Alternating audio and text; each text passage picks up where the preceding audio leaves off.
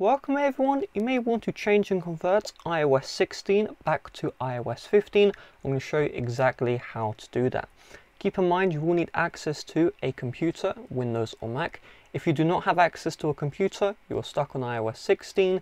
If you had issues, which is the reason why you want to convert iOS 16 back to iOS 15, you'll just have to wait for Apple to release new software updates to solve your issue. So I'll move to my computer and let's go. Now move to the computer. You're going to need to head over to the iTunes website. If you have a Windows computer, Macs already have iTunes built in. Once you're here, you can choose to get it from Microsoft, but what I recommend to save time, you'll see here looking for other versions, click on Windows and then click on download iTunes for Windows Now 64-bit. Then we need the iOS 15 firmware file. So go to the next link in the description and then select your device. So I have iPhone 8 Plus, so I'll click on iPhone. I'll close out this ad and then I'll find where it says 8 Plus. So you can see here, iPhone 8 Plus. You can see sometimes there is GSM and global. Just choose whichever one you would like. And then if the firmware file isn't working on your device, just choose the alternative one. All right, let's click into this one here. And we see signed IPSW. So just choose the firmware file with the tick here. So we'll click into this one. And then you see the download, click on the blue download. All right, I've already downloaded this, so I'm going to cancel it. And so what you're going to do next is you're going to either open up iTunes on the Windows computer or on the Mac, you're going to load up the Finder. Then I want you to connect your iPhone or iPad to the computer, so use your charging cable. On the iPhone itself or the iPad, go to the home screen. It may ask you to trust the connection between the device and the computer. If it does, just click on the trust button on the phone. Then you should see an icon with your iPhone. So on iTunes, it's up here where the cursor is. On Mac, it's here. So click into it and you should see your device. So give it a couple of seconds for this to load. You will see check for updates and restore iPhone.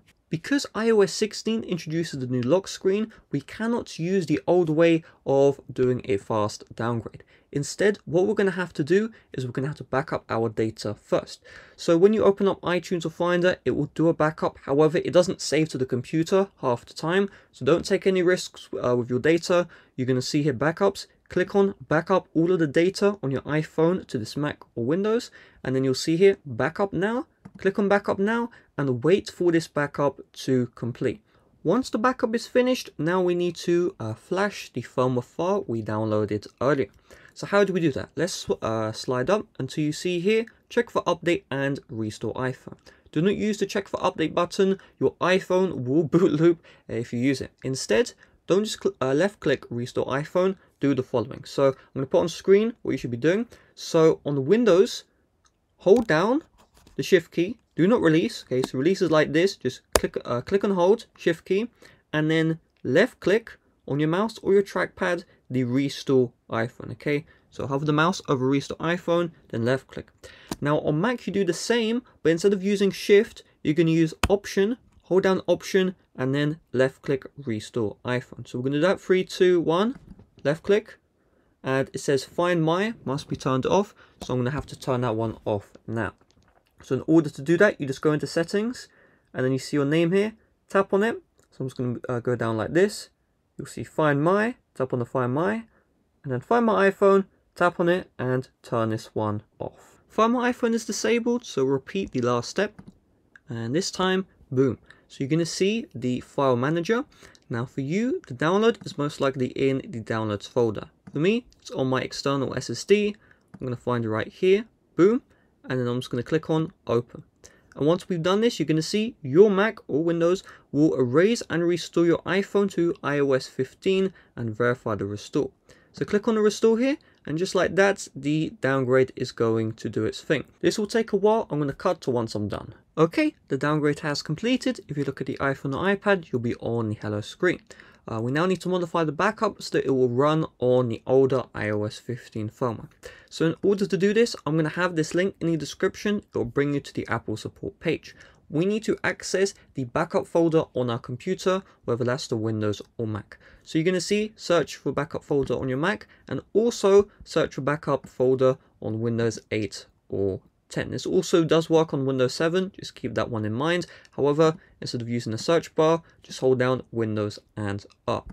So you need to follow these on-screen instructions. If you have Windows, I have a Mac, so I'm just going to show you these instructions live. So you see here, click the magnifying button and then copy and paste. So what we're going to do is we're going to load up the Finder.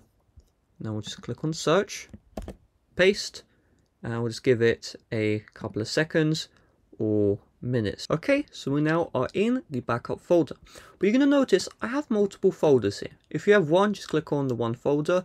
If you don't have one and you have multiple, how do we know which backup is our device? Well, it's very simple. So Windows, there should be a button which says date modified. You just want to filter by date modified. In my situation, I'm going to change the view to as a list, and then you can see the date modified here. So you just want to find the one which has the most recent date modified. Of course, if you created other backups, then, you know, different situation for you. But I created one, and you can see here today it's 10:24, 34 even, and it's currently 10:51. So this is the backup I want. I'm going to double click into this one, and I'm going to scroll down until we see here info.plist. You just want to open this up with any text editor. Okay, so just find a text editor. Boom. And once we're in the text editor, on Windows, you may not see this, you know, as pretty as I do. It may look a bit glitchy. What you're going to do is you're going to find Edit, and then you're going to find right here. And you just want to search up for 16.0. And then you're going to click on Enter. And you're going to see here, product version 16.0. You may not see the product version, but you should be brought to 16.0 at the very least. And you're going to change this to 15.0, just like that, okay? And once you've done this, click on the file, and then click on Save. Now, of course, if you're watching on Windows, the process to find the stuff may be slightly different, but just find 16.0, change it to 15.0, and then save the file. Once we've done this, we can go back into Finder or iTunes, click on your iPhone or iPad. It's now going to run the activation. And then you're going to see here, restore from this backup. Just select the backup and click on continue. Because we modified the backup, we do not need to worry about you know, any errors showing up. Now the backup will restore, and we just got to wait for it to finish. Okay, the restore for the backup has finished, so you do not need to have your iPhone or iPad plugged into the computer. The computer is not required anymore, so I'll move back to my regular setup, and let's take a look what happens next. So on the device itself, you're going to see this progress bar here. You don't need to do anything on your end, just wait for it to finish. Okay, now we are brought to the hello screen. So we're going to see restore completed, tap on continue, and you just need to follow the on-screen instructions to get to the home screen. There we go, welcome to iPhone, get started, and just like that, the downgrade was successful. So let's verify. If I go to settings, general, and about, you can see iOS 15.5, so the downgrade did work, no issues. Thanks for watching, see you guys later, bye bye.